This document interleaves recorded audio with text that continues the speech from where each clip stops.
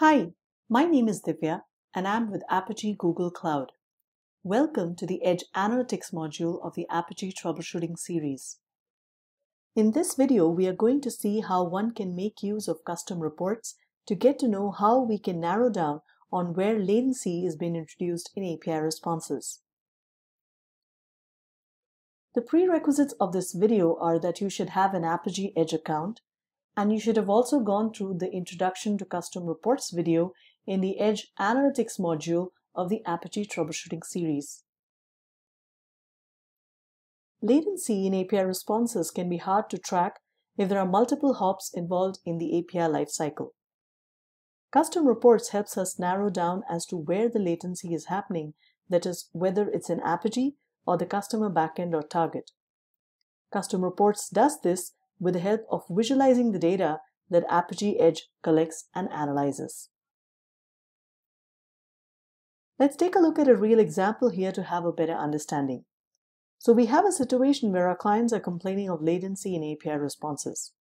We're going to see how, with the help of custom reports, we can track down on where the latency has been introduced. So I've logged into enterprise.apigee.com and I'll go to the Analyze menu icon over here, click on Reports to go ahead and create a custom report.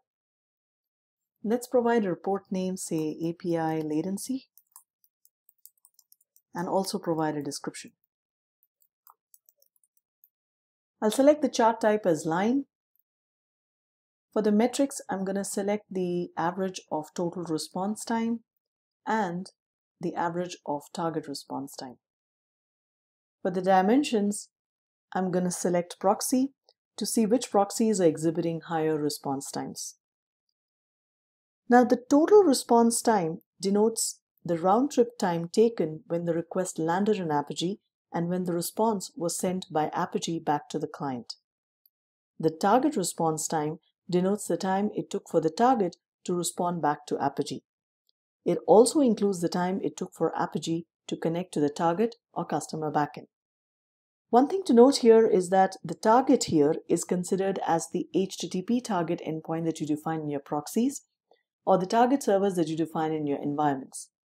So if you have a service callout policy to another target or a callout to another backend in your JavaScript policy, then those are different and do not constitute as targets here.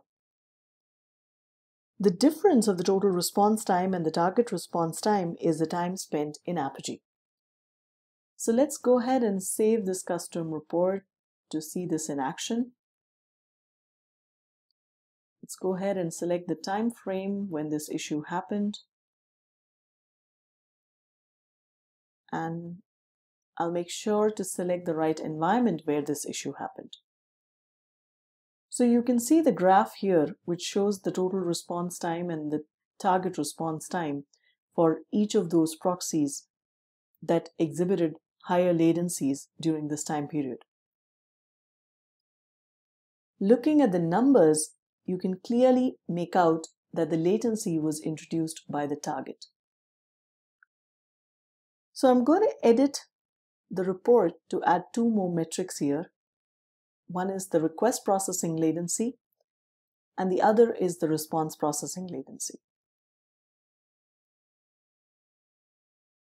Now, what are these two metrics? The request processing latency and the response processing latency both combined denotes the time spent in Apigee. So you can also choose to include these metrics if you wish to see what is the time spent in Apigee. In most of these cases, when the time spent in Apigee is high, it's usually due to the callout being made to some backend using the service callout, Java callout, or JavaScript policies. Please feel free to open a support ticket with Apigee if you would want to know more about the time spent in Apigee. So let's go ahead and save this report over here. So you can now see the total response time, the target response time, the request processing latency, and the response processing latency for each of these proxies. You can clearly make out that the time spent in Apigee is almost as negligible when you compare it with the time spent in the target. So in this way, you can easily track where the latencies are being introduced in the API lifecycle. Please do watch our other videos in the same module to get to know other use cases that custom reports helps to solve. Please do share, like, and comment if you find this video helpful. Thank you.